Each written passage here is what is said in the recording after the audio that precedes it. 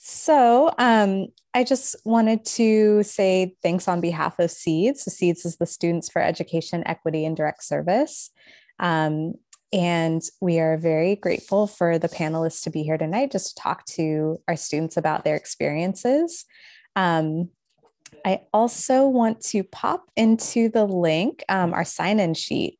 So I'm going to throw that in here. If you wouldn't mind taking a moment right now just to fill out this doc. It helps us to know who gets to come through our events.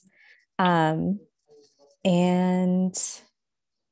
yeah, I think that's all I'll have to say. I'm really excited to hear from the panelists and grateful for those of you who could make it tonight. So why don't I hand it over to the first panelist who wants to share their name and pronoun, your current job, and maybe a little bit about yourself. I'll go first just to kick it off because that dead space kills me all the time. So I'm Carmen Garcia. I graduated just like Giancarlo in 2011. I now work in film and television, and I'm sure we'll get into all of that later. But when I was at Reed, I actually worked quite a bit with seeds. So great to see the new counterpart, Madeline. Great to meet you. And I was a Spanish major back in those days. And certainly I've used language quite a bit in my sort of documentarian stuff. But there's a bunch of other sort of things that I learned during my Reed experience that have absolutely informed the way I do my job now. And I won't take up too much airtime getting into all of that now, but I'll kick it off to the next person. So my name is Tiao, and I go by she, her. I was a Spanish major at Reed as well. So Carmen, I don't know, maybe we took a few classes together, I don't know. I currently work at Oracle, and I do marketing for databases and data science. And I did not get an MBA, so I kind of went from my Spanish major to working for a corporate company. And so I thought if anyone was sort of interested in how to do that, or wanted some more information, then this is something that I would be happy to share. It was kind of weird.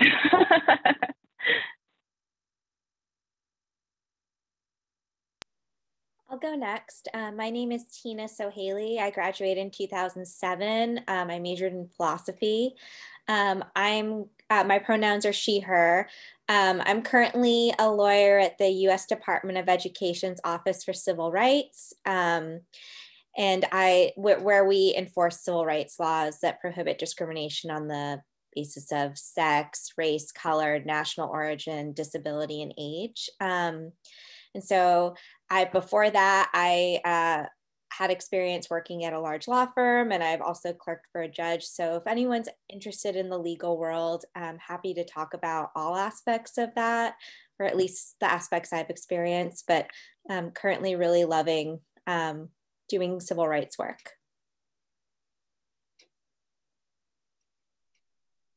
I can go next. I'm Giancarlo Bruni. I just got my doctorate in molecular biology, and at Reed I was a biochemistry and molecular biology major. My pronouns are he, him. My current job is a postdoctoral researcher in the Crumley lab at the University of California, Los Angeles, where everyone is trying to find Lady Gaga's dogs presently. And I took a long and winding path to get where I am that mostly involves science, but we can certainly get into that as the night progresses.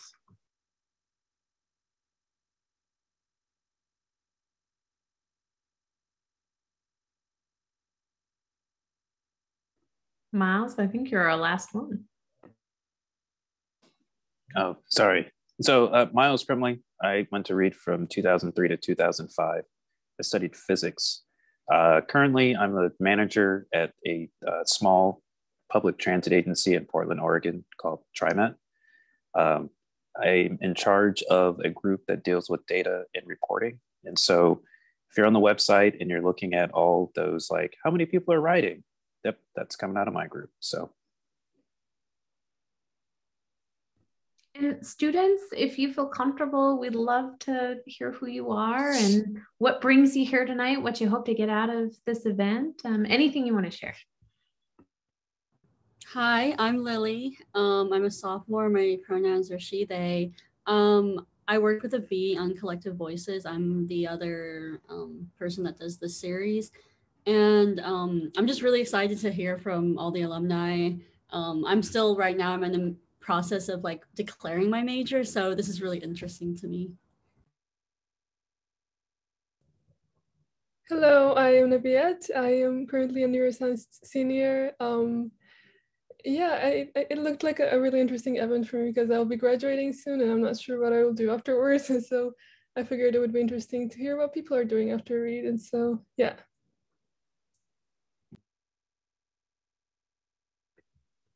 I'll go. Hi, I'm Dylan. I use she, they. I'm the marketing coordinator at Seeds. I'm really excited to hear about people's experiences, especially as it pertains to balancing, you know, perhaps like a commitment to academia versus like identity and social justice work and things like that.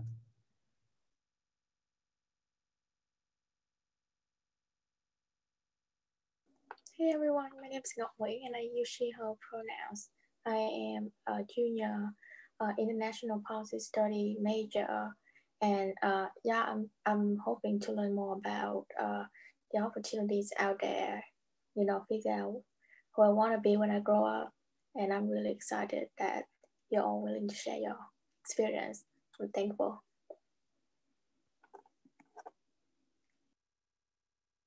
Hi, I'm Marissa. I'm an undecided major, sophomore, and I'm also really interested in hearing about your journeys after Reed because I'm sort of not sure what I want to do afterwards.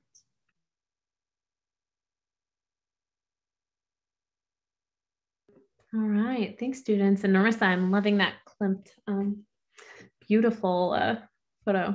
Thank you. Yes.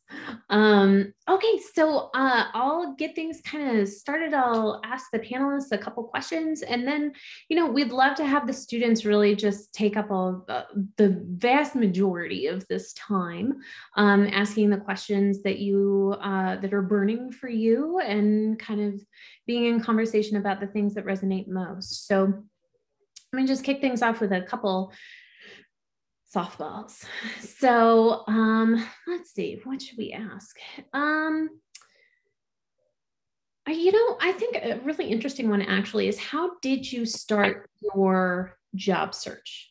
So what did that look like strategically for you? Was it very planned out? Was it serendipitous? What was that process like for you? And when did you start that process when you were at Reed? Was that in your senior year? Was it earlier? Was it after you graduated? Kind of what was your trajectory with that?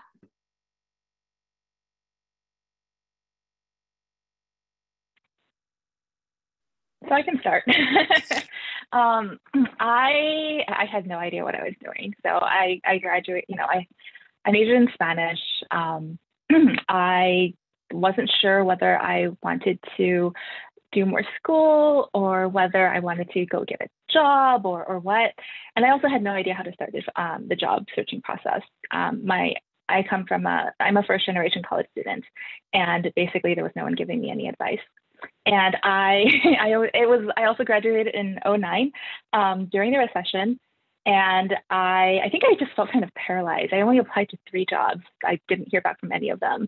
And I felt like I was a failure, not knowing that you're supposed to apply to way more than that. I ended up doing AmeriCorps for 2 years. And then after that, I worked through that program. I made some connections with people and I got a job as a copywriter. And I did that for another 3 years. And so those were kind of like the more kind of fun, creative jobs. But like I mentioned, my family is first generation. And at a certain point, you know, my sisters needed help with school, and, you know, my dad didn't have any retirement fund. And so I made the decision to try.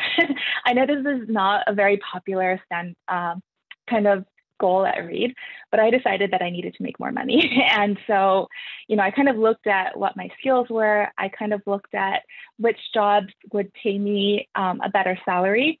And then I sort of strategized because I thought, I was a copywriter. I could do marketing. The marketers were treated way better at my company. And so first I tried to transition there, but that didn't work. So then I started doing free work for them. So I would offer to write ads and blog posts and just different things that they needed. And I filled my resume with that.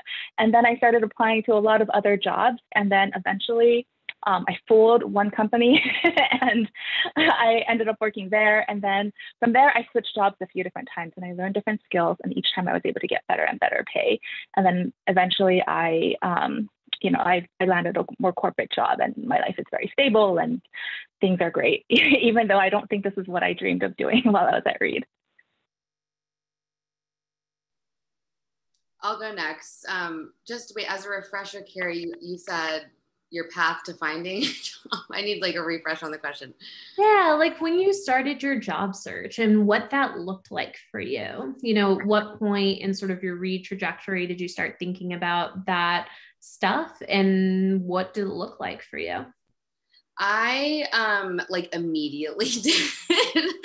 I'm very practical in my sort of orientation towards the world, and I knew, I didn't come from a family that I could sort of coast afterwards. I needed to support myself pretty immediately. And so I think the first day of my senior year, I was at back then it was called the Career Center. I think it's now called the Center for Life Beyond Reed. But I was just there every other day, just, having sessions with, the folks there who were very helpful, kind of, exploring, what I could do, kind of like Sherry, I had a Spanish major, but I also kind of knew that I wasn't interested just, to come out straight with it in going into academia. I was interested in sort of working, in a job that was more sort of, I guess, just, I don't know the words for it, but I knew I didn't want to keep being in school. I wanted to be out. And so I used the resources at Reed, honestly. I really recommend using the Center for Life Beyond Reed and kind of creating relationships with those folks soon. I did that, kind of incessantly. And I'm glad I did because, there's no guarantees. It's still a tough job market, but I was presented with sort of opportunities that I just wouldn't have come across by my own finding. And so that ended up in me getting a paid internship with The Nation magazine, which is, the first abolitionist magazine in the United States. They have a sort of legendary internship program that connects interns very specifically with writers and with other people in the media world in New York City. And so on a sort of non-professional bent, on a social bent, I wanted to move to New York too and live there. And so I really sort of targeted my job search towards where I wanted to be as well. And then I got the internship, and it's so funny because immediately the internship was for 3 months. And the second that I got to New York, I also started pounding the pavement, applying for every media job that I could find. Because at that point, I work in a different form of media now, but I knew, I didn't have the family resources to sort of not work. I also knew I wanted to continue to sort of learn, what the possibilities were in that world that, at Reed, I wasn't really aware of. And, we all know Reed's not like a trade school. You're not really focused on a specific career path. It's a lot sort of more focused on the classic liberal arts education. So I was really, really loving just kind of understanding who I was in the professional context and kind of getting more in tune with what I wanted. And the good thing I can say, and I would recommend this internship to anyone who's interested in media, is, once you're sort of, get a foot in the door, as they say, you have all these other connections that just, a week ago you didn't have. And so that was sort of the genesis of what I ended up doing. But yeah, I really sort of hit the ground running with the Career Center. So I would recommend that for folks on this call. And it might seem like it doesn't bear any fruit in the beginning, but truly for me, that was the genesis of a lot of other opportunities down the line. I'll go next. I went straight to law school, and I knew kind of starting junior year that that's what I wanted to do. But going from there to a job wasn't as easy as I thought, because like Sherry, I graduated law school in 2010. So during the recession, knew I wanted to do civil rights law. That was always why I went to law school, but no one was hiring because no one had any funding during that time. If you were a nonprofit, you were just trying to get pro bono legal services from law firms usually. And so I ended up working at a law firm, which was not what I wanted in life, and did not make me very happy, but really did help me pay off my loans. I had over $100,000 in debt when I graduated from law school. And I was also very fortunate that I went to a law school that gave me really good financial aid. So I would always say, if you're thinking about graduate school of any kind, but particularly I know for law school, like financial aid matters a lot. And so, but I still had a lot of debt. And, you know, I'm glad that I had the opportunity to work a job that helped me pay that down. But I would say, like, when I was then trying to transition, I did get in touch with the Career Services or Center for Life Beyond Reed as well.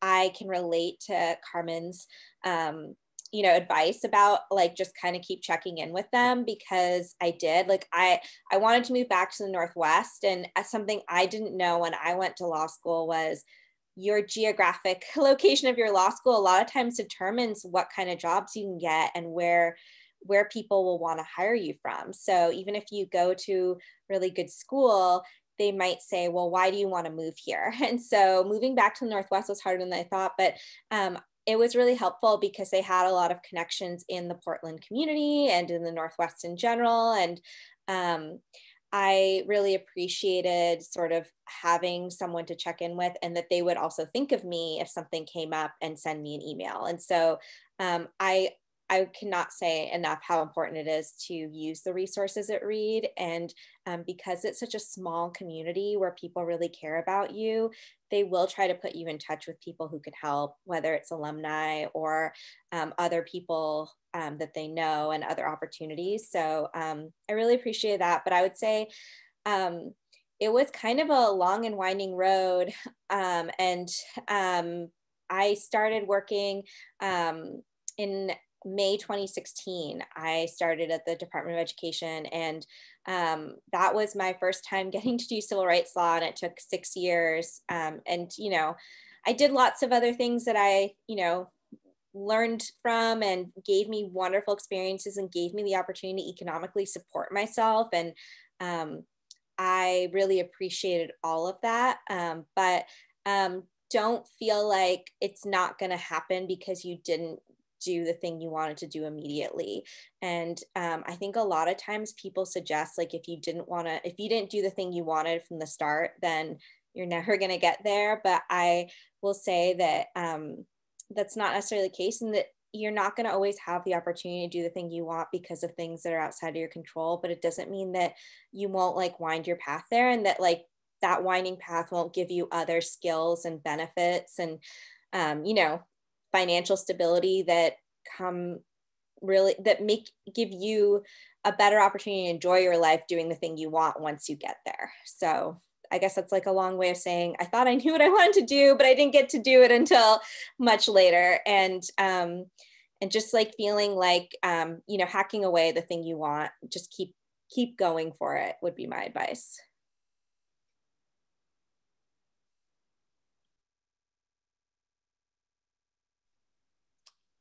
I can follow with a cautionary tale about why you should engage with the Center for Life Beyond Reed early, because I did not. I graduated from Reed in 2011 with Carmen, and I spent the next 3 months in one of my best friend from Reed's family's basement with my dog, because I didn't have a job. I thought that I would graduate and get a job as a research technician, because coming out of Reed, my grades weren't great. And I knew that I wanted to pursue science in graduate school. And I knew that I could not do that with the GPA that Reed had granted me, because at the time grades had not been my priority, and I didn't think that they mattered quite as much as they do in academia. So I bit the bullet and took a job as a lifeguard at the Multnomah Athletic Club for the following 6 months, as I continued searching for jobs in science, to try to expand my experience there. And it wasn't until I finally connected with the Life Beyond Reed network that I was able to actually get a job. So the person who ended up hiring me in Boston, his wife was a Reed alum, and she convinced him to post his research technician position on the Reed alumni job board. And so he hired me over some Harvard kid because I was good at talking, and he knew that he would have to talk to me every day. So, he took a chance on me, and that totally changed my life.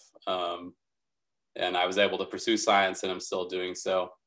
And now that I am a doctorate, now that I have my doctorate and I'm a postdoc, part of being in science and being in the homogenous environment that it is, Dylan, getting to something you brought up, has allowed me to do more advocacy and trying to diversify science and doing a lot of outreach where other people from my background and those who are from even more disadvantaged backgrounds could get the opportunity to actually pursue science.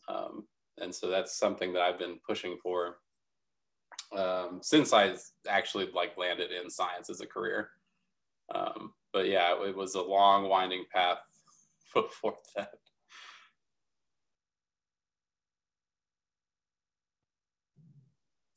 So I got lucky, even though I only went to Reed for 2 years. Carrie has heard this story before, but I've already worked my my top-notch job, the job that I wanted when I was at Reed. So I moved to Portland from Atlanta, and I work at a public transit agency. And so when I was at Reed, before I left, I was like, I want to be a bus driver. Like, Reed, college, it doesn't matter. I want to go drive a bus for a year. And so years later, I left in 2005. In 2013, I actually was a bus operator for TriMet for a year and drove for the city. I drove night bus for 6 months. So I'm the infamous night bus operator. Yeah, that's right. I like night people. Night people are my people. I can't do day people. They have too much time, but I like night people because they always have somewhere to go, and that's me, right? So eventually what happened was I did go to graduate school. I have a master's in psychology and system science, where I actually was going to study sex and sexuality. And so prior to coming to TriMet, I actually did a fair amount of research on identity development, and mainly within Black gay males was my subject area, but that was what I thought I was going to do. Eventually, after becoming a bus operator, they had these positions that were basically operations analysts. And I walked into the interview and did the interview. And at the end of the interview, my dad always gives me this question. And so this is the part that you want to write down. Everything else I said, ignore it. But this is the part you want to write down. So at the end of the interview, you always ask your questions. And so my dad says, you always ask this question: is there anything that you've heard so far that would prevent you from offering me this job? And, if they've actually told you, they will tell you, this is the reason why, this is the reason not. The next question is critical. Then you ask for the job. And so I'm in this interview, and I actually asked for the job. And my old boss to this day still tells this story, because he was like, this guy was cocky, but he's been great ever since he's been at TriMet, and now I'm a manager there. And so the way, using the Center of Life Beyond Reed or any type of alumni network, it's a risk that you take. And there are some risks that you take that are calculated, and others that you take because you don't really know what's going to happen. So what I would encourage students is take risks, right? Go work a job that you've never worked before, because you never know where you might end up. Go reach out to alumni that do things that are may be different than what you think, because you might find that there's similarities between that work and the work that you actually want to do. And just reach out to people, because that's really been the way that you actually get lucky. And you might find yourself actually doing a job that you actually didn't think that you'd want to do. Not to say that being a manager is where I want to end, but by taking that risk and saying, well, you know, here's a low goal, I want to drive a bus. And next thing you know, people read about your reports online. So that's my story, a part of my story. I love it. Thank you all for sharing those responses. I'll just open it up to the students. Do you have any questions you want to ask? Any responses, any thoughts? Just want to give you a lot of space.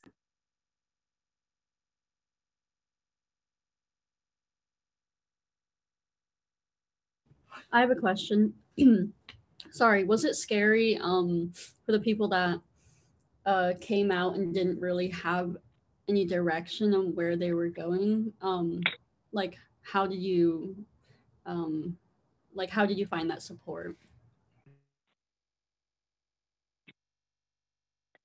So it was very scary. And I think I mentioned that I felt like a failure, and I did, because this was, you know, I had no idea what I was doing. And I think I just had a lot of anxiety, and I kind of froze up about what I was supposed to do next. And so I think I beat myself up about it a lot, and that made it harder for me to try to, you know, apply for more jobs and to be able to, you know, like put myself out there and be willing to get rejected again and again. Because, you know, if you're lucky, that's not going to happen to you. But for many people, as you're starting out, that is going to happen. And it's just sort of like, yeah, you just have to tell yourself to get over it. What I eventually started to do was I was just sort of like, okay, think of job hunting as Tinder. Like, you just swipe on a million things. You just apply to a million things and just forget about it. Just forget about it completely, because you know what? You'll just focus on it when you finally get a response, and then I can decide whether I want this opportunity or not. So after I talked myself into this mindset, that's when I got my first marketing job, because then I just started sending applications everywhere. And also, I think it also coincided with the economy finally getting better. So there were more job opportunities opening up.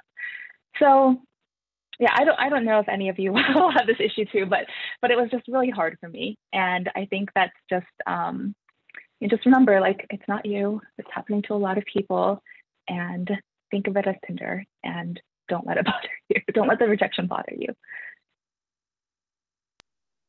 I relate to that. I applied for all sorts of jobs, and I had to like figure out a way to like talk myself into being excited about some things I wasn't excited about, because I just really needed a job. When I was, you know, graduating law school, and then, you know, after I clerked, and I had all these ideas about what I should be able to do, and that like there's things I would have no desire to do, but just approaching it how Sherry described, which is you send your resume out there, and when they ask you to interview, you scroll the website and you say, well, I guess I could see myself getting excited about this. And I'm going to talk about this thing that I can see myself possibly being excited about. And as you start thinking about it, you do start to feel excited about it. I also kind of subscribe to the apply to everything, and it'll help you kind of figure out what you like and what you don't like, and who is looking for your skills. Because if you get like a lot of response from a particular kind of job, then that tells you that your skills, you know, like if there's a part of your resume that speaks to that, then like that's something like you could really amp up, or like they really are looking for someone like you. And I don't think a job is like a lifetime commitment in a way that, you know, other things might be. You can always decide it's not right for you once you're there. And sometimes that's really the only way to know it's not right for you. However great something looks on paper, when you show up and it's either working or not working, that's how you know, and it can lead you to your next job. So I guess like having, knowing people in my life who, you know, now like almost 15 years out of Reed are still switching careers and, you know, making very different life choices, it's not that it comes from a place of not knowing, it comes from a place of knowing things by doing and experiencing, and then moving on to the next thing that takes a piece of what you liked and leaves behind what you didn't like from the last thing you did. So wholeheartedly think that you never have to know exactly what you want to do, and that even if you do, you might surprise yourself and change your mind, but like just get yourself out there as much as possible, and kind of like engage in an organic process with that feedback that you're getting from the outside world.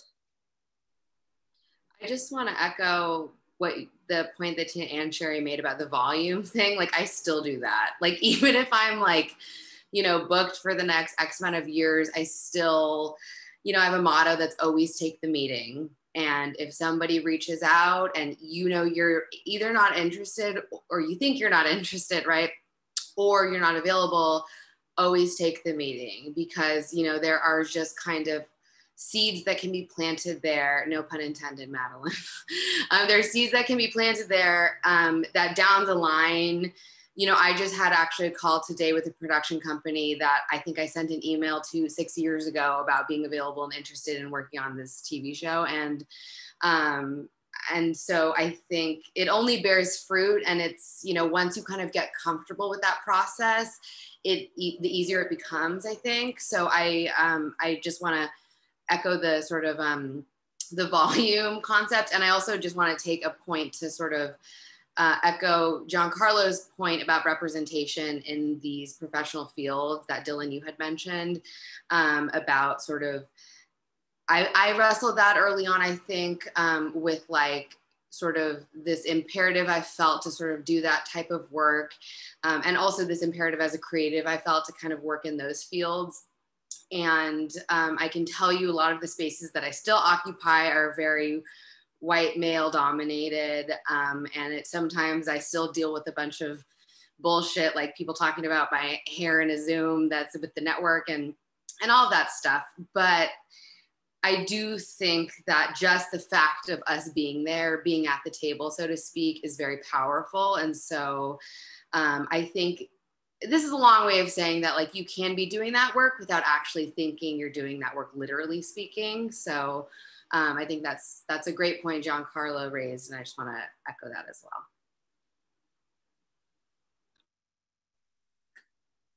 Yeah, to add on to that, so when you're out job hunting, think of yourself as a product, right? If you were a product, would you buy you? Because essentially when you go to a job interview is basically saying, can we work with this person for 8 hours without wanting to get up and walk out the room? That's all it is, because you're qualified. You're already at the interview.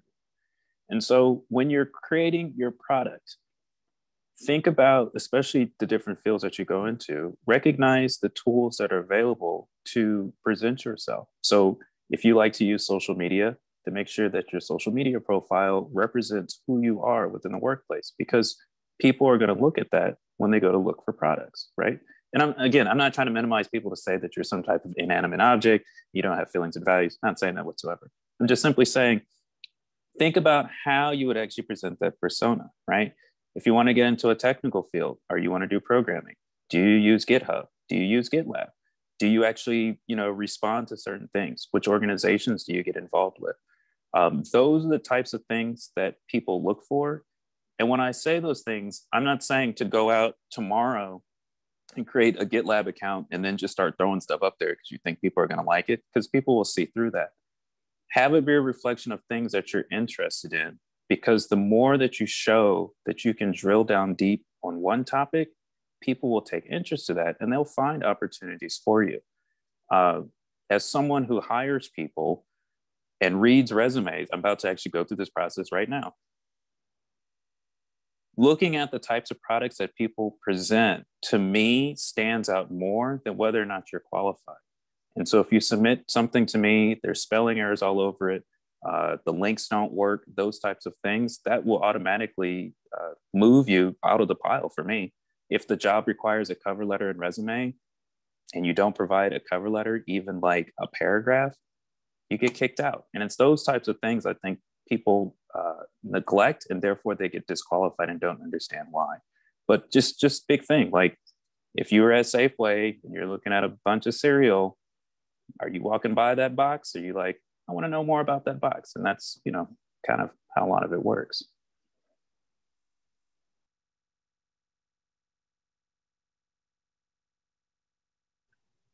I feel like as Reed students, we sort of like exist in a bubble that's very different from the corporate world. So can you speak a little bit about how the culture shock hit you after graduation, like especially as a young person, and how you sort of maneuvered the corporate space?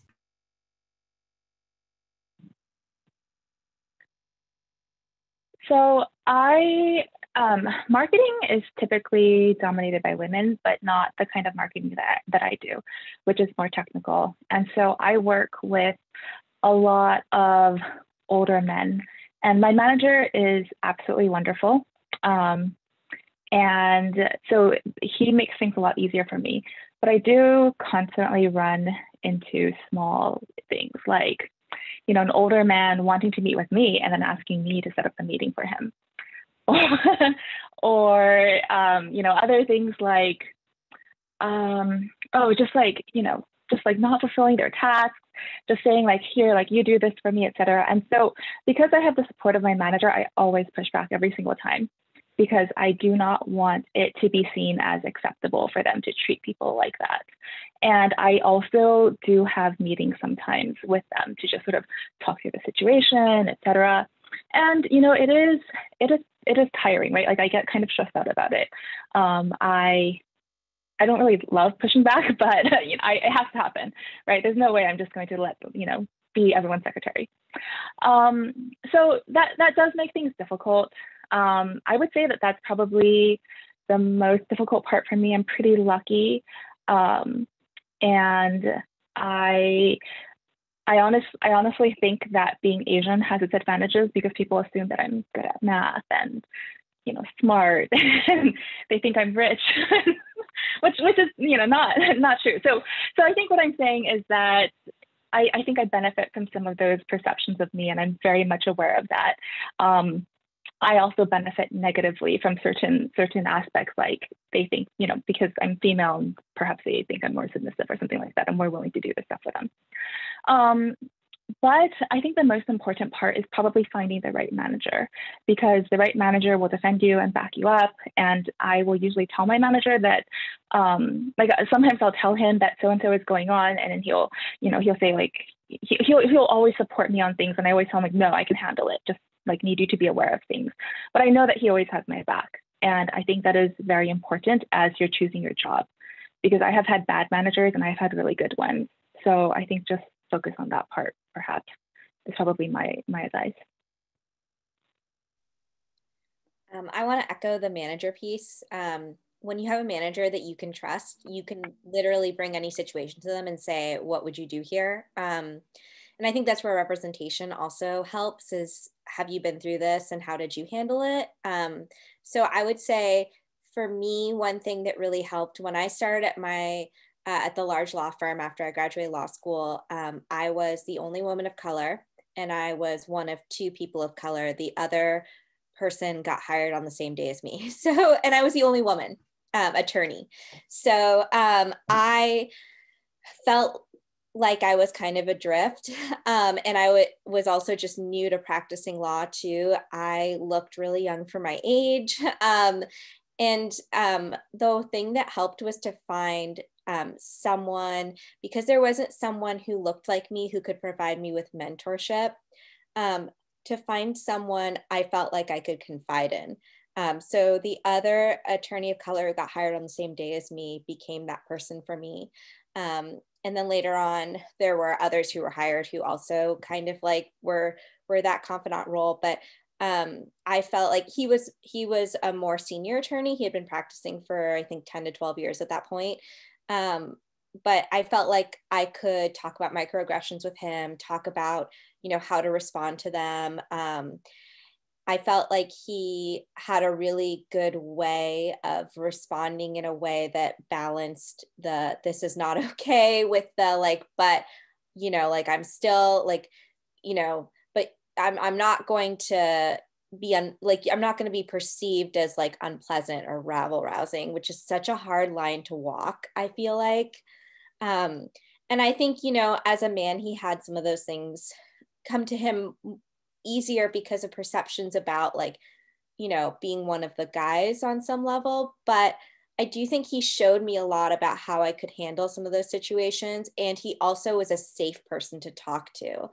And so I would say find someone that you can confide in. It's great if that person's your manager, but if that's not an option, which I feel like it's not in a lot of places due to lack of representation, find someone who's a peer that you can confide in, or someone who maybe has been there a little longer than you and knows more about the environment, and just have that safe space to share and like take feedback in. So with my manager who retired recently, who was, you know, the best manager I could ever imagine, I felt like sometimes she told me things I didn't want to hear in terms of what I should do or letting things go and stuff like that. Because my instinct is always to be like, no, push back. And so she kind of helped me figure out like where to push and where not to push with different people. And I had to sort of like trust that she was telling me that from a really good place. So when you find someone that you can confide in, you find like a mentor, you find a manager, someone who you trust, also like just take their advice with that trust, and kind of like lean into some uncomfortable situations, knowing that like they're doing what's best, like they're trying to help you, and they're doing what's going to help you succeed. And so, I mean, I guess my advice is just like find someone for solidarity in those environments.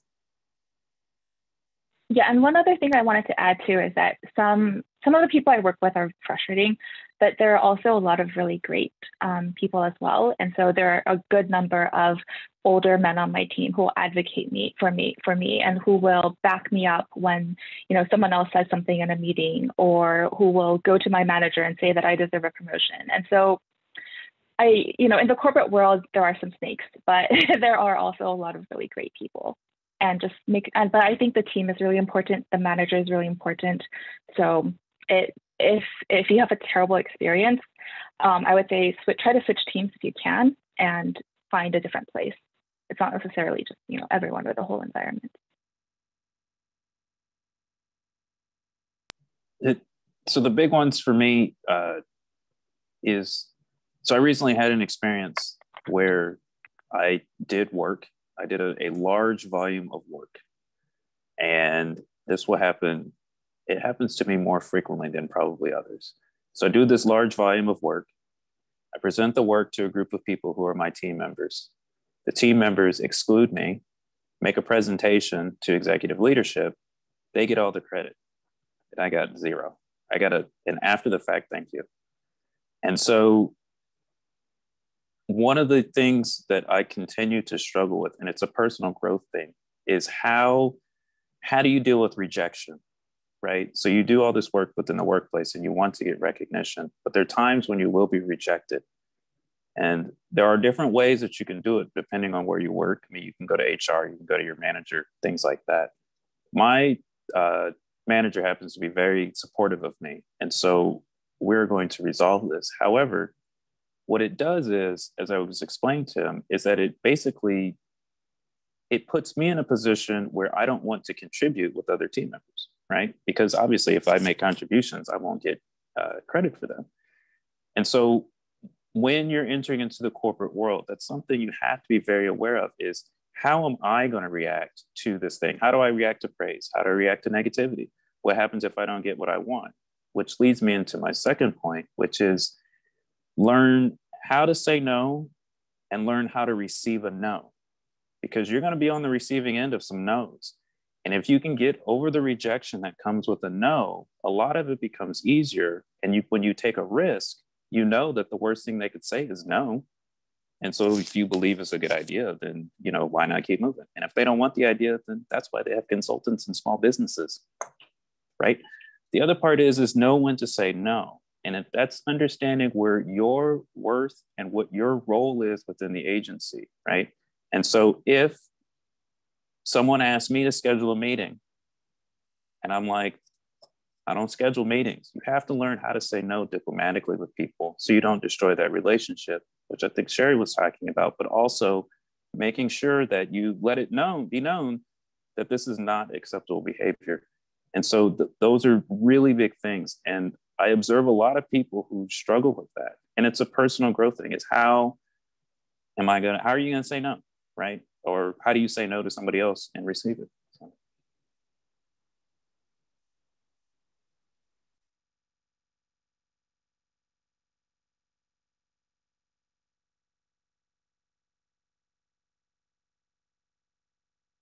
My calendar is up to date. I love that one. Oh yeah, it's up to date. You go ahead and schedule. And the first thing I do when they turn around and schedule something is I move the meeting. Every single time I move the meeting. I'm always unavailable. And that's that. And what it does is what I find in the corporate world is that if you're too available, people will find work at your desk. But if I'm busy, it's hard to assign work because you can't pin me down. And so I'm always busy, but I reschedule meetings all the time. And what happens is people stop scheduling these nonsensical meetings with me.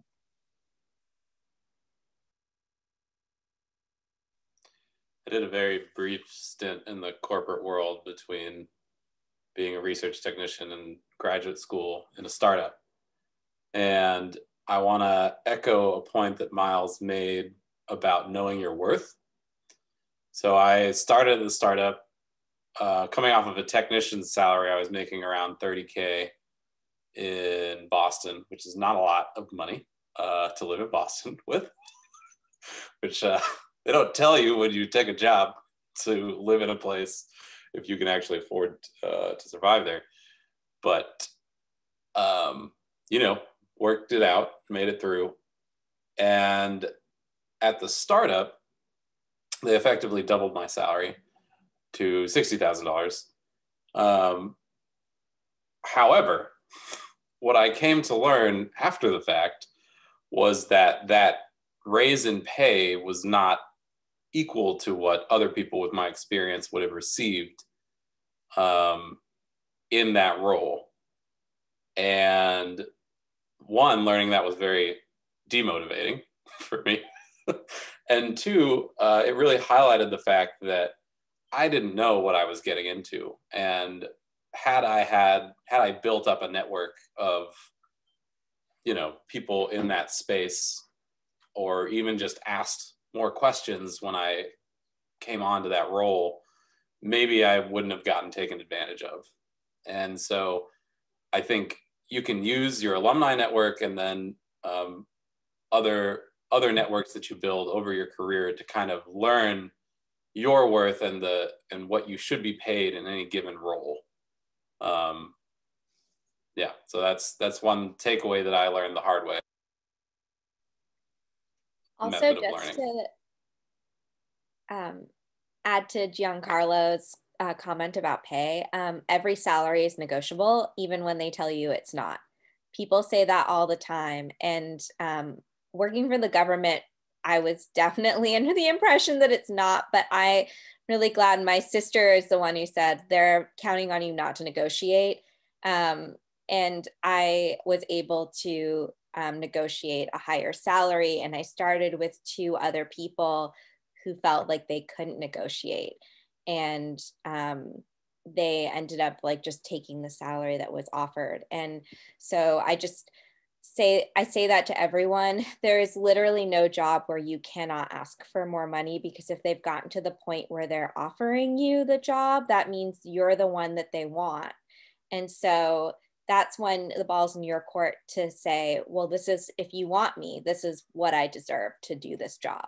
And I think particularly for people of color, we don't see a lot of people in those jobs, and people also kind of count on us not to ask for more money and just to be grateful that we were chosen. And I think sometimes thinking about it from the perspective of this is going to help the next person like me who asks for more money get it by doing it, helps me to push for that. And to date, it has not worked against me. I'm sure that there are situations for people where it has, but I definitely know many situations where not asking has worked against people.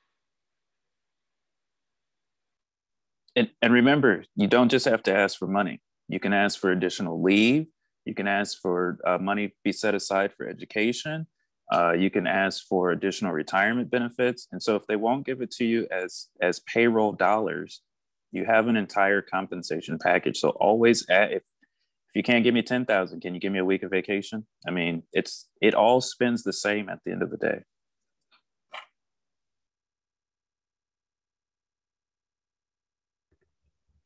I'm wondering, especially post-read, how people dealt with exhaustion that comes with such like a intense institution. I know a hard decision for me to think about right now is whether I'd go immediately to grad school.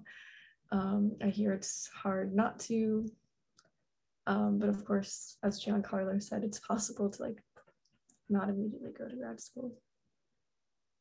I'm just going to jump in and strongly advocate that you try something between college and grad school, because grad school is a slog, and it's even more exhausting than Reed was, at least for me at times, because you're juggling more than just your own education. You know, you're at least at the bench, and as a bench scientist, you're in the lab, you're teaching, you're writing grants. Like it's a lot, and it's valuable and important, the work that we do as scientists and in that space. But it was very useful for me to be a technician and learn science in a different realm outside of just in an academic lab space. And it was also very valuable for me to get crap pay at the Mac and see what other jobs were like, and, you know, experience shift work for the first time in my life. And know that there are people who kind of live their lives in this very demanding way that's very different from these high skill jobs that we get to occupy with our education. And I think there's real value in getting that real world experience, because you're able to speak to people on a different level than you do sticking with academia.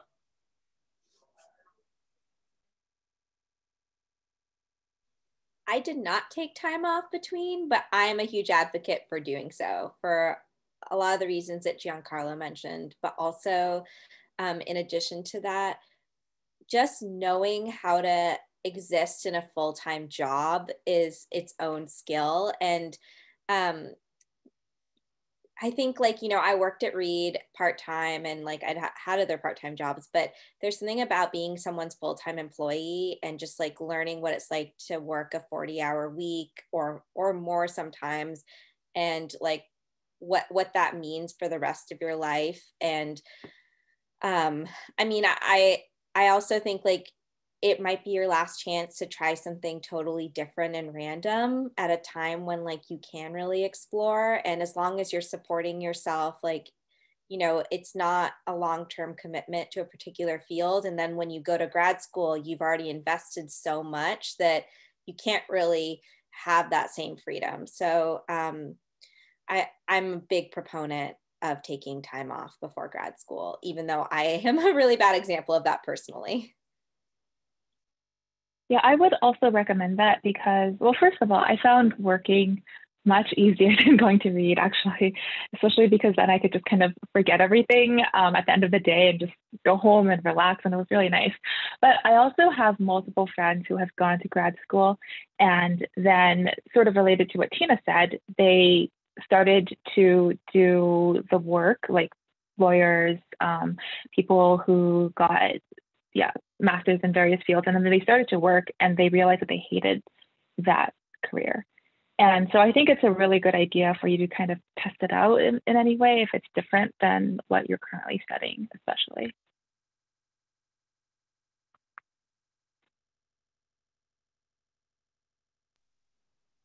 I'll pile on the take time off.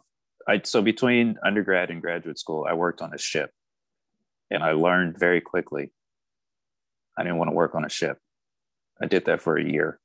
I enjoyed the ship work. I didn't like my crewmates, basically, but it helped me understand that even within this environment, there's these different personalities that you have to know how to manage.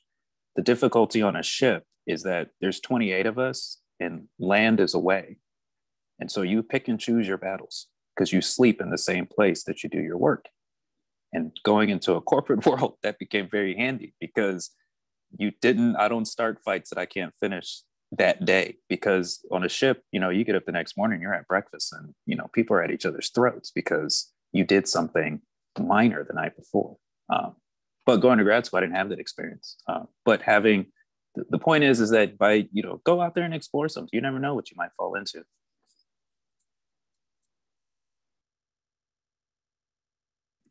Would y'all say for Dylan that Dylan might make you a more competitive candidate actually for your grad school applications? I wonder if anyone's had that experience or known anyone. It might make you a more interesting candidate just to have a couple of years of doing something different. So I know there's some law schools, Northwestern is the one that comes to mind, where they basically do not accept anyone who hasn't had a couple of years work experience. I think 98% of their class has at least 2 years work experience. I think, having known people who've gone to law school and then after a semester or a year, after paying a lot of money, decided it wasn't for them, or after graduating, decided it wasn't for them. I think there's a reason for that. And I would say that when you apply for a job after grad school, when someone looks back and sees that you held down a job for a couple years before going to grad school and you didn't go just straight through, I think that bodes really well because they know that you are able to maintain a certain standard of professionalism and reliability. So I would say a lot of grad schools look at it well, and then your job after grad school would also probably look at it as a good sign.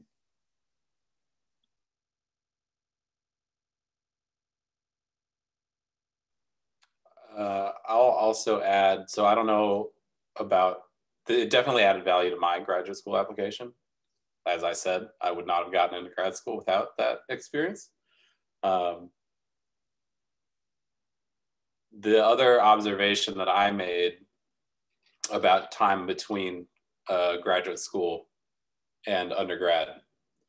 So in my graduate program, at least in my year, there were 9 of us who started. And of the 9, 4 of us worked prior to graduate school in some science or non-science role. And the others all came directly from undergrad. Every single one of us who worked before graduate school graduated before all the ones who came straight from undergrad.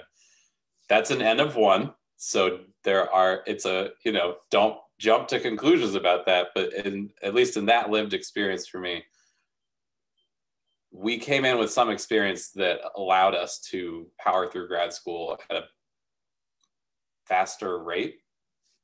So that was my one observation from my graduate school time. So there was definitely value of learned experience that I didn't even know I had that got me through faster.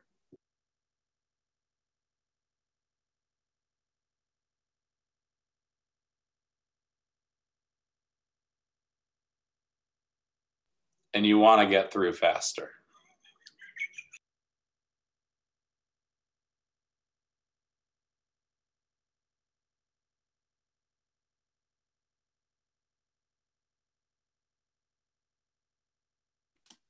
I was wondering, how do you all balance work and life? Because I feel like even my professor, was a really bad example of how to balance. There's all work, no life kind of thing. And especially since we are going through a very stressful time right now. Any tips, advice?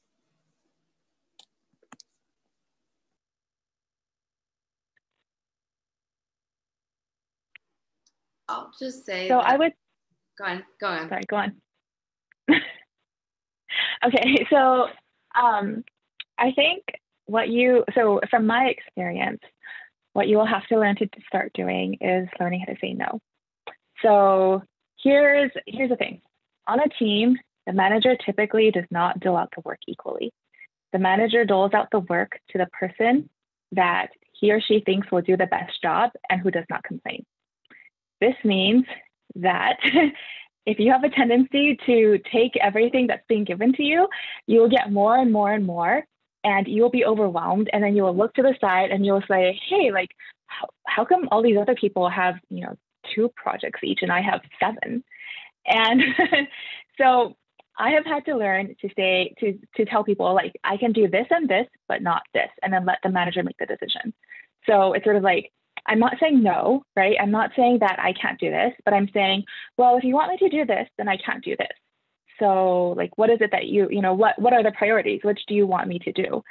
And to push things off. I don't know how professional this is, and I don't know whether this is a good idea, but I have sometimes suggested like, oh, why doesn't so-and-so take this to my manager? Just because I feel like, I'm just getting way too much. So I think learning ways to diplomatically say no and learning to give suggestions on things is perhaps a good skill to learn and one to practice doing. Yeah, I totally agree. I think learning how to say no is very important. It was a very hard lesson for me to learn, but it's crucial. And just like sort of a broader point that brings up is that you really you need to be your own advocate. Like, even if you have a fantastic manager or, if you don't, like, it's really important to feel that you have your back at the end of the day. And sometimes it's scary to do that and to like sort of, especially when you're more junior in a workplace, to sort of draw boundaries and to say no, but it's incredibly important. And what I was going to say earlier before Sherry made her point was that I also think it is a lifelong thing, that I'm still always learning this. Like, I struggle with it still myself, but I think it's something that I'm invested in continuing to sort of, hone, and I'm committed to that. But I think, it's important to just understand that it's a lifelong thing to really sort of strike that balance. And also, like, in different parts of our life, we have different bandwidths for how much we can take on and how much we're not able to take on. So I think it's important to stay in tune with that and honor that.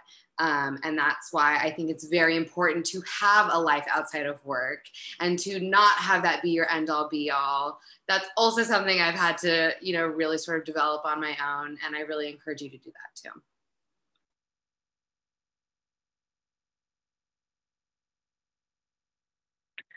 One other thing I wanted to reiterate, to mention is that not only, I have seen people work really, really hard and then expect to be rewarded for that.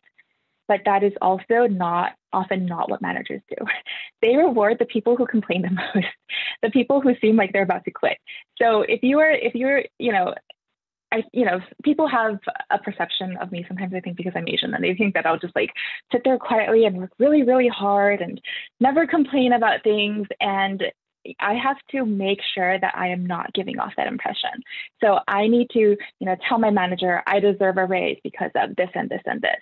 I have to tell my manager, show my manager the results of the things I'm doing, and, just make sure that I'm tracking my results so that he is always aware of not only what I am doing, but also what my expectations are, so that I am rewarded for my work.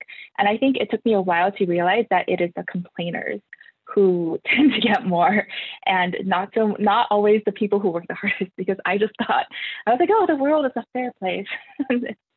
Not always, especially with some of the past elections. I would also add on to what's already been said about maintaining boundaries at work, and say that it's also important to have things in your life that feel restorative, and to have those be blocked out in your schedule. So I like to give the example, I I love the ballet. I love doing it as a form of physical activity. I also, as like one of the things I do is I'm on the board of the Young Patrons Board of the Pacific Northwest Ballet. And those meetings and like the nights that I watch the ballet or the nights that I go dance for fun are blocked out in my schedule. I mean, they're after when I normally end work, and you know, sometimes things happen, but on the whole, I try to maintain something that matters deeply to me as a sort of like rarely negotiable interest, maybe, and have that blocked out in my calendar so that, you know, I can kind of know for myself that this is something that's going to happen. It's not something that I'm going to be like, well, I guess I could do this, or I could just stay late at work tonight. Because the thing is I think the tendency for people, particularly who go through Reed, is like, well, I could always do more, you know, like I could always stay a little later tonight. Like, it's fine. Like, I'll do this thing tomorrow. But, you know, having stuff that is, you know, you're required to show up at a particular time, and do it with maybe with a person or with a group of people are really great for ensuring that you have appropriate restorative time, and that is respected, not just by others, but by yourself as well. Because I think that's actually the hardest thing, is to not say to yourself, well, I can skip this. I don't really need to do this. I can stay late. And the thing I found, kind of like what Sherry's described, is like when you are the person who always stays late to get it done, people start expecting you to do that. And so you also don't want to indicate to other people that the other parts of your life aren't important, or you're not going to leave work on time, or you are going to sacrifice them, because then they'll start expecting that, and it won't be a thing where they look at you as exceptional. It'll be a thing where they sort of just have that as like a baseline for you.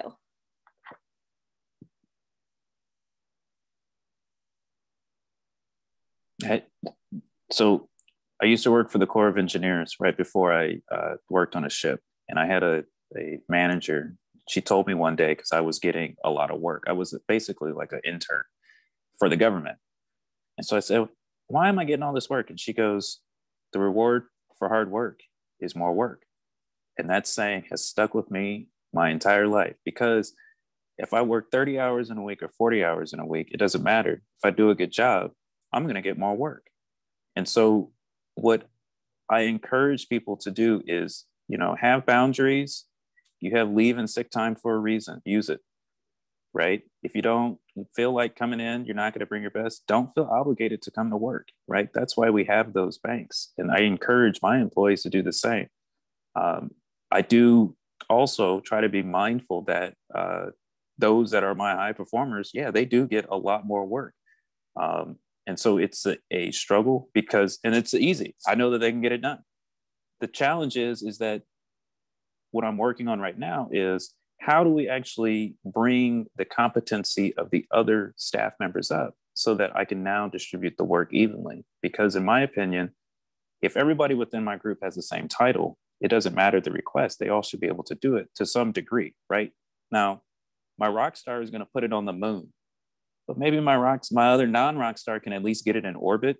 And you know what? Most of the time that's close enough in the first place. So how do I get people just to get to that point, to be able to make the commitment and take the risk to actually deliver the task through? And we can work on the other stuff to get you to the moon. I mean, that's just time within a position. But boundaries are, I leave work, I start work at the same time every day. I leave work at the same time every day. And now that I work from home, I turn my phone off. And if you really, really, really need to find me, you better send me an email, because that's the only thing that I'm going to check. But that doesn't mean I'm going to respond. Another quick tip, especially if you end up do work weird hours, because there are times I'm more of I work on a ship. I work midnight to noon. And so 2 a.m. to like 8 a.m. is actually my most productive time, but I don't start working until 8:30. If you are a person that works non-standard hours, in most email applications, there's a delay send feature. If you send emails at 11 o'clock at night, people will assume you're working at 11 o'clock at night, and so they'll respond. use the delay send and have it sent first thing in the morning. And that removes that expectation that you are available at all hours. But, other than that, just have boundaries and communicate, what exactly you're going to do.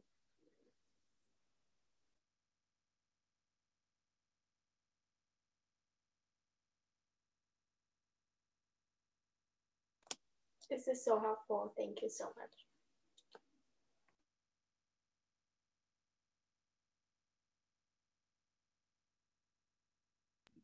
I'm making some notes.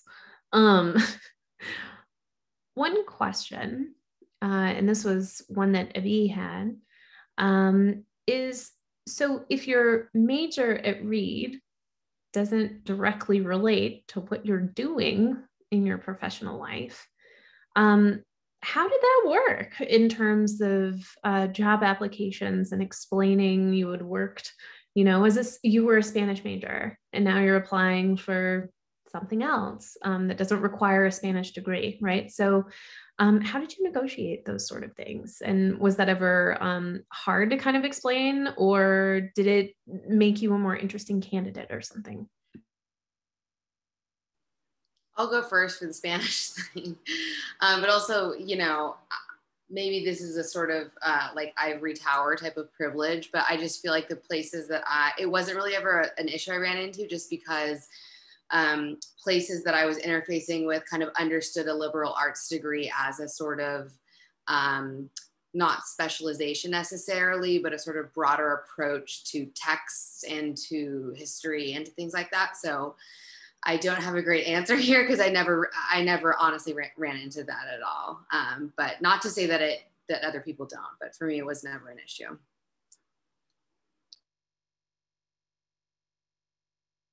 So as the other Spanish major, I'll say that I think it's really the first job that matters. And so if you're able to land that first job, and I did AmeriCorps and I got some experience that way, then I think from that point on, it mostly does not matter. I think the fact that I got a Spanish degree and that I did AmeriCorps, I think they do make me perhaps slightly more interesting. I'm not sure whether it's actually considered valuable though. I have been asked about the Spanish major occasionally, and my response is, so I'm a marketer, right? So then I try to spin everything. And my response is, oh, I was originally an English major, but then I decided that this was my chance to basically do the same thing, only in another language, so I could challenge myself further and talk about. So, think about how you're going to spin it, right? And how, instead of just saying like, I don't know, I thought it was fun, which is probably the more accurate answer. Just think about how you're going to market yourself as you're applying for these jobs. I would agree with the marketing aspect of it. And I was philosophy major, which does not really translate to any job at all. But I will say that when I've been asked, I go with something that I think anyone who goes to Reed can say, which is that, I learned how to think and I learned how to write. And I will say personally, for me as a lawyer, coming from Reed and having the writing skills that you get just going to Reed, but in particular from a philosophy background of really concise writing, it helped me so much in law school. I cannot tell you how much easier legal writing was for me than a lot of people I know who came from very fancy Ivy League schools and didn't have that background. So I would say definitely market yourself, but also just like think about it from the perspective of your Reed education taught you how to think about things, and whether the subject that you chose to focus on, you're thinking on, is a particular thing. The skill of how to think about things is a general tool that you're going to bring with you to any sort of job you go to. And I've also just found that to be true in my work, is just my ability to pick up things like that I don't know. So subject areas I don't know. I didn't know anything about physical accessibility when I took this job, and it's very technical about, how big a doorway should be, and, how many parking spots and what do they have to look like and things like that. But because of my Reed education, I was able to pick up something new and foreign like that and sort of internalize it much easier than I would have otherwise. So definitely talk about the diversity of your Reed curriculum. So it doesn't just mean your major, because I think in a lot of schools, maybe that's true, but you had to take a lot of classes outside of your major in all sorts of topics. There was no, equivalent of like rocks for jocks. If you were a humanities person, you took science with science majors. And if you were a science person, you took, Hume Core with everyone else. And that is so important when you're trying to market your degree. And don't let someone's opinion about your major define your educational experience, because we all know, and other people might not, but you can tell them that what we've learned is so much more valuable than what someone's perception of a particular major is.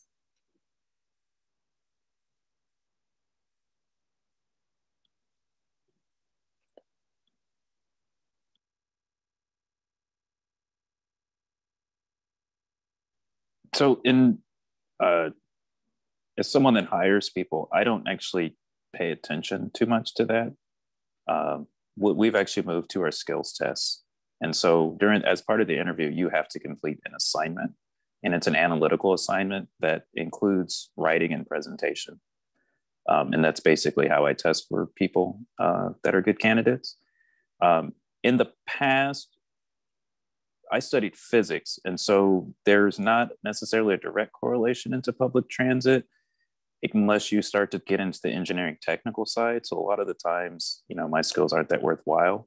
But the big thing is that, your reading and writing skills and your Hume 110 is like the fundamental, is your foundation rather, for understanding very complicated topics that you have very little interest in, but you have like 2 days to understand them before you go present it to a large group of people. And so, that's, like Tina said, that's a massive skill, because even reading, I deal with the American with Disabilities Act law type stuff, and it's like, 200 pages, and the meeting's at 3, and you called me at noon. All right, challenge accepted. So.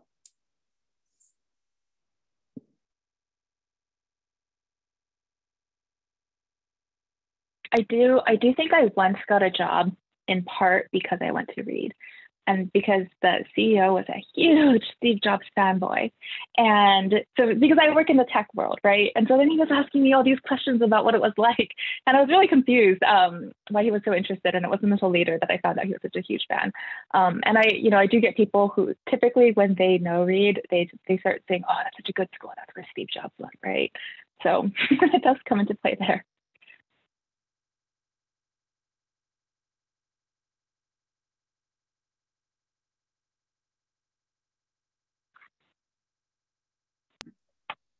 How have you honed your ability to build a network? So was that something you graduated knowing how to do? Did you start out with a network of people and kind of build it over time?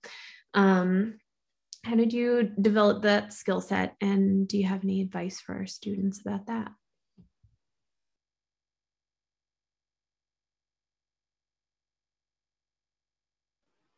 I'll go. This is like very it's not like data-driven advice, but I mean, just I mentioned, or a bit earlier, the always take a meeting if you're offered a meeting.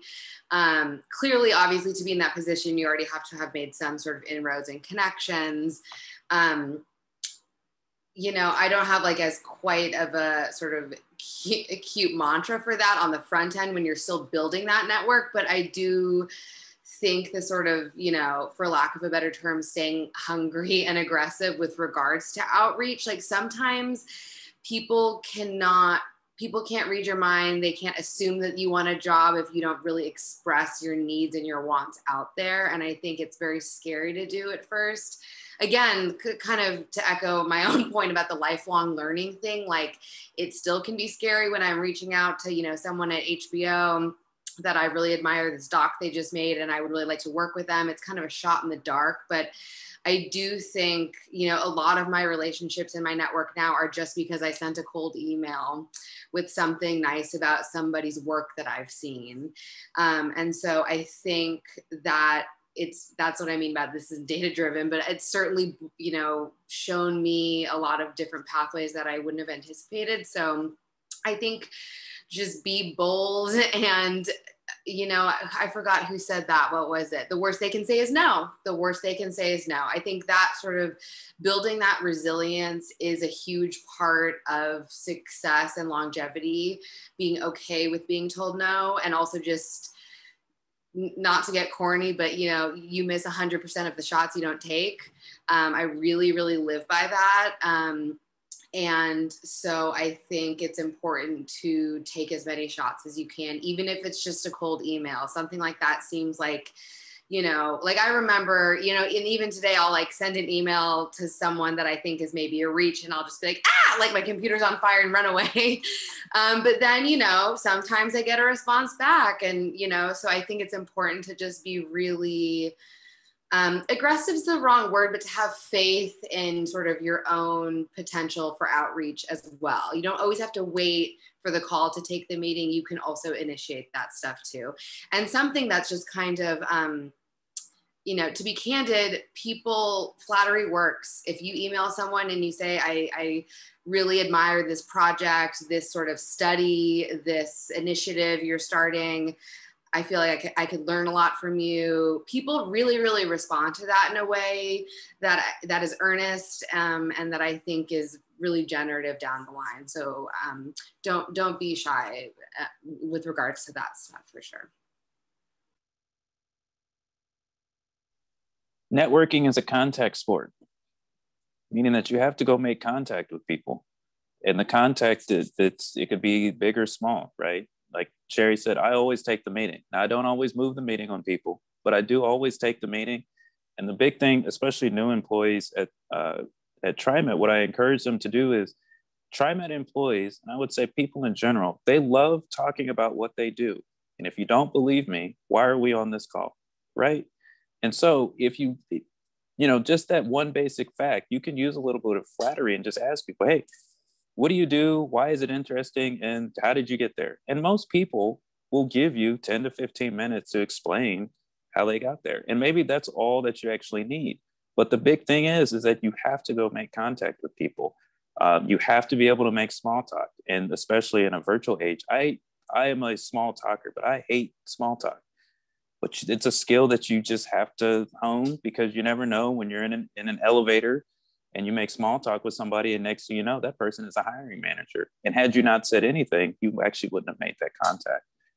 So I encourage people, just, you know, the only dumb question is the one that you don't ask. And no one will really know it's dumb except for you. But ask the question. You never know what people might actually respond with. Yeah, I think another aspect to consider as well, and I don't know how important this will continue to be, especially after this COVID era, but in the past, I have found location to be very important.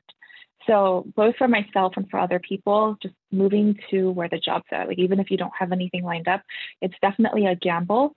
But Seattle's a pretty big tech city, but San Francisco is even more. And just the number of job responses that I got in applying to jobs, because, so I was trying to decide whether I wanted to move to San Francisco.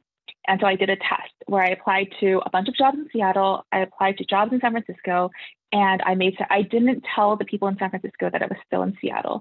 And I made some salary demands to see how much money I could get and how much response I could get as well. And San Francisco definitely won, just both in terms of I think I doubled my salary by moving to San Francisco. I got so many more job opportunities, there were so many more listings. So if you find, and so what I did was I moved to San Francisco and then I looked for a job from San Francisco because I probably could have applied while I was in Seattle and seen if they would be willing to relocate me, but I also just wanted to change. So that's also something that you can consider if you're just not seeing the results that you like. Maybe you can do a test like that and see if it is just worth moving someplace without a job lined up, and whether you're confident. So I landed a job a month after I moved to San Francisco, and then like from there were bigger tech companies started to try recruiting me off LinkedIn. And so it really worked out for me. And that might be something that you would like to try as well. I have so I would say, like, on the networking side, if I'm a huge introvert, it's really hard for me. And I will say one thing that has helped is to do it virtually, because it's like exactly how Carmen described it, is you literally can just run away from your computer and not look at it. And no one's going to make you look at it once you've sent that email. Another option is to find affinity groups. So I know for the bar in each state, like they have affinity groups for, different like attorneys of color, AAPI, all of them. All of them have some sort of group where you can meet other people in your city doing all sorts of different kinds of work, but where you can have like that mentorship experience as well. So like, I know a lot of those programs will put you in touch with a mentor, and that person will be ahead in their career and will be able to kind of give you an idea of where you want to go. So that's one way to network that doesn't feel quite as burdensome to me as going to like, social happy hour, which is not my scene at all. But you can do a lot of that just sort of by meeting up with one person for coffee in your field, and who has a vested interest and expressed an interest in mentoring someone like you. So that's one way of creating a network that I found to work for me. And the other thing is, I'll tell you a story about how I got my current job. I was looking for a job like this and was never, like, I couldn't ever find anything. And so I was like thinking I'm going to have to do corporate law forever. And my law professor, whom I had stayed in touch with, and, I go to his Christmas party every year, and we had just kept that connection alive, emailed me, and he said, hey, I don't know if you'd be interested in this, but in my husband's Stanford alumni group, someone posted that OCR is hiring, Office for Civil Rights is hiring in San Francisco. And I was not looking to move to San Francisco per se, but I thought, well, if they're hiring there, I bet you they're hiring in their other offices too. So I saw that, and I contacted my friend from middle school who also ended up going to my law school. And I said, hey, I know one time you mentioned in a conversation, you knew someone who worked at OCR in DC. Is that true? And who is that person? Because I got this posting and I'm just wondering if they're hiring elsewhere. And so she immediately put me in touch with him. They were hiring someone for their Title IX policy team, which was my area of expertise at the time. And he also said, actually, all of the regional offices are hiring. And I wanted to move back to the Northwest. And so I knew they had an office in Seattle.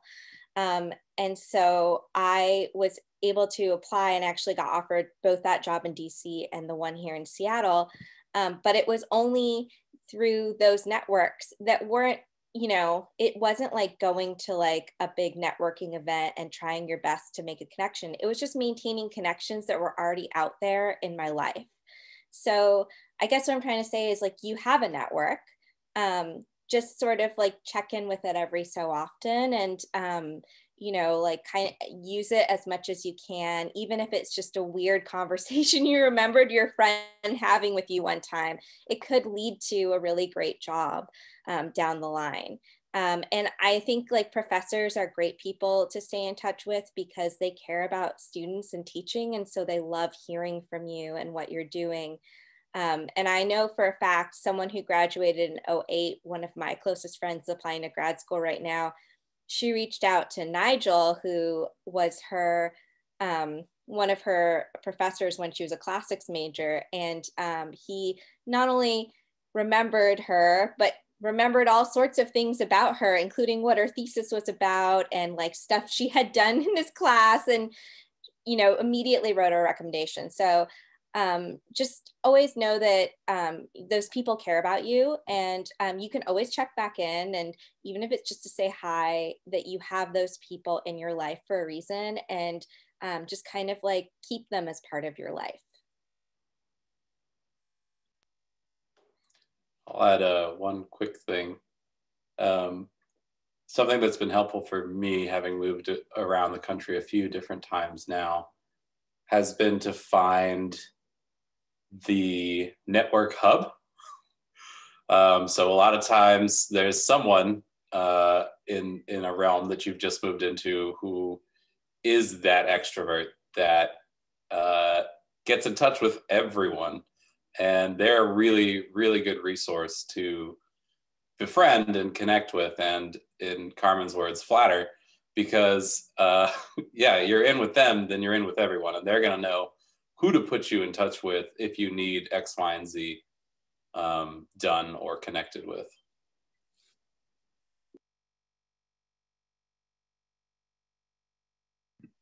So I'll just say we're kind of approaching the end of the evening. Do our students have any lingering questions you want to ask? I'll also post contact information for all of our panelists in the chat. So you can always feel free, like on the subject of networking, you have a whole network right now of alumni who are hungry to help you. And so keep their contact information if you think of questions or want advice or anything. If something comes up 2 weeks from now and you're like, you know what, I wish I'd asked Carmen, you will have her email address. So anyway, if you have some lingering questions, now's your chance. I think Dylan put a question in the chat. So are there instances that have been unconventional, surprising, and or joyful in your career? Where have you found built community? And I think one is, so I definitely suffered, and probably still suffer from imposter syndrome. And I think one thing that I have realized over time is that usually I'm a lot better at things than I thought. And so, you know, it's sort of like, you know, every job that I've had, even the one where I was just supposed to, I was supposed to write copy for retail products about like, oh, your sweetie will twirl in a sparkly pink tutu. Even that one, I thought, before I started, I thought, oh my God, what if I'm not good enough? What if I can't write like this? And what if I just fail? Looking back, and I'm just like, okay, I was way too melodramatic, and I was way too unsure of myself. And so I think it's just, you know, this whole saying of like, fake it till you make it. Like, yes, there are instances where people do that and they fail. But, you know, I think everyone who goes to Reed is really smart, and you can probably do that. And so in every single job, I sort of feel like I've scammed everyone into hiring me, but then I end up doing a great job, and I end up being a really valued member of the team, and my managers always praise me. And so I think that is, so as I've worked in my career, I have grown in confidence. And I don't think that's something that I really expected when I was, you know, as I mentioned, so terrified and so felt like I failed at life and things like that. So I truly hope that that happens for a lot of you as well. All of you.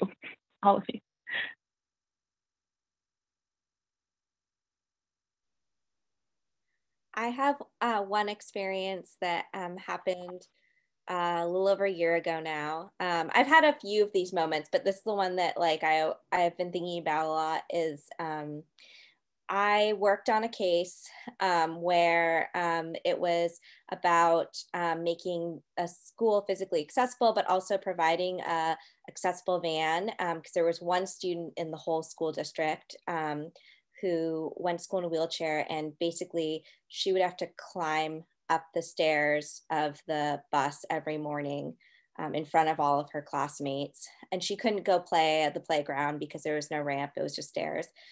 And so we went to go measure the area where the stairs were to advise them after we had entered into this agreement with them to fix these problems on how to build the ramp. and it was, 16 degrees and snowing, and in a very rural part of the country that was involved a lot of driving on ice, which was kind of terrifying for me. But and it'd been a really long day. And at the end of the day, we were talking to the superintendent, and the school bus came, and the van that pulled up was the accessible van, and it lifted the student into the van, and we watched that. And that was a moment of great joy for me in my career, feeling like I had a part, however small, in that student's ability to go to school with her peers and feel like she belongs there. And I will never forget that feeling of standing there in piles of snow, freezing and very wet, but just like the smile on my face, knowing that my career could help someone, and that person could live in a part of the country that's, very far away from where I live and very different.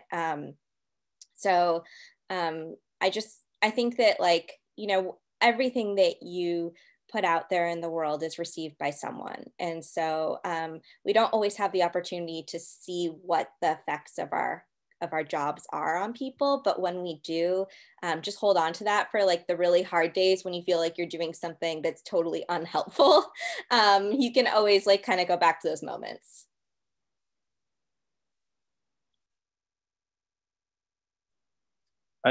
To tag on to the imposter syndrome, because I tell people I actually don't know what I'm doing. I just kind of make it up, and at the end of the day, everybody goes home, so I'm good.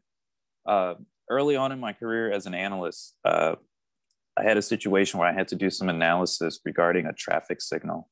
And so if you're in Portland, there is a protected left turn signal at, I think it's Fremont and Weidler. And I did a bunch of analysis to determine whether or not we'd put this signal in. And the planner I was working with says, well, now you have to go to city council and you have to give testimony based on your analysis. And I'm like, excuse me? Go where, with whom, and explain what? I'm not a traffic engineer. Well, thanks. I'll say thanks to Reed. So I wrote this like long memo explaining how, here's the traffic signal. Here's why you should put it in. Here's the delay that it would solve for this particular route. Here's why this would impact the operators, or not the operators, but the customers in Portland. And so apparently my letter was so good that not only did I not have to testify at city council, but they installed the turn signal. And I was like, oh, wow, I did a thing. I don't know what I did, but there's now a traffic protected left turn signal here at this particular intersection. And so a lot of times you'll do things, which kind of gets into one of my larger points is government or corporate or all these things, they're all made up of people. They're people like you and I. They have their own beliefs and values that they bring into work every day. And that's how they essentially do their job. And when you go into work, you can still bring yourself in there and say that these are the things that matter to me, and here's why, right? I have a friend who's a quadriplegic, and so ADA is a huge thing for me. And I don't like it when, people who have mobility issues can't actually access things that other people do. Some of my peers don't have those concerns, but I can still advocate for people in those areas and show them, here's actually how you're actually impacting these people. And here's the reason why they actually literally aren't showing up is because they can't physically get there. Have you considered that? Right. And so those are the types of things that while you may feel your contribution may not be as significant, your contribution is still important because you're bringing yourself and pointing out an issue that a lot of people might not have recognized as an actual issue. And so in some of the work that you'll do, or, even if you go to graduate school, just you physically being there is a big change because it gives you an opportunity to demonstrate this is what I believe, or this is how I actually understand how this particular process works. And you never know what may or may not transpire. In the public transit industry, we are pretty open to, okay, let me rephrase that.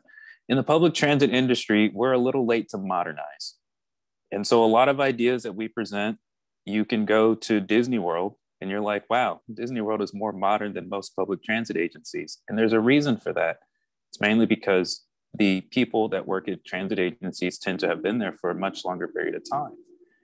as we get a younger influx of people coming in, what we find is that now we're actually asking for things that when you go to Disney World or, I don't know, the airport, they're modern things. But when you go get on a bus, it's still like, and why are we still paying in cash? Not that I'm saying you should take cash away, because cash is an accessibility issue and I don't want to go there right now. But the point is that there are still ways that you can bring your different experiences to your jobs and allow people to actually see, here's how you can actually serve this population that's typically underrepresented or just not present. And here's why this is important. And there's like tons of those. I won't tell too many because I drove night bus. So all my stories, they devolved into, and then they all got off.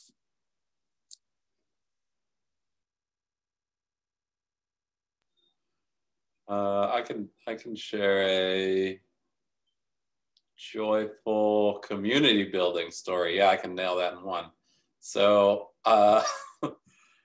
in graduate school, I helped found a group called STEM Routes that was aimed at getting students from underrepresented backgrounds into the lab to do research, because typically one of the biggest barriers for graduate school is a lack of research experience. And a lot of the things surrounding getting that research experience involve a lot of privilege. And so we started that group. I started that group. Oh, and we were also trying to get it to be more inclusive. So we started a local chapter of SACNAS, which is the Society for the Advancement of Chicanos and Native American Scientists. As you can tell from that acronym, it's missing some important inclusion aspects to it. And so we were like, well, we can't just call ourselves SACNAS because that's not inclusive, right? So then we came up with STEM Routes, and it's this dumb acronym, and it is what it is. But the group is actually quite valuable. And it's a group of graduate students who are getting undergrads into the labs and actually doing research and trying to get them funded. I left, and that group is continuing in my absence through much more competent leadership from other graduate students. And they just got the President's Diversity Award, which came with a big chunk of money to help all those students. So that was a community building, inspirational experience that I had in my career that I didn't get to participate in at all at the end, but it was worth it to put it together, and to actually see something flourish in your absence was pretty meaningful for me.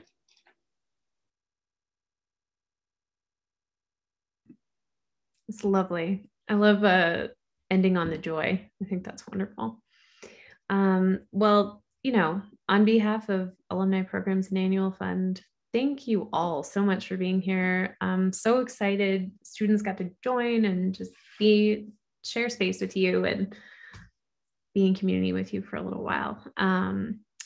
So one of the things I'll say to the students is an initiative that we have going on in Alumni Programs and Annual Fund is to, when you graduate, you'll become an alum, and we will send you all sorts of cool information about all of the resources that you'll have at your disposal as an alumnus.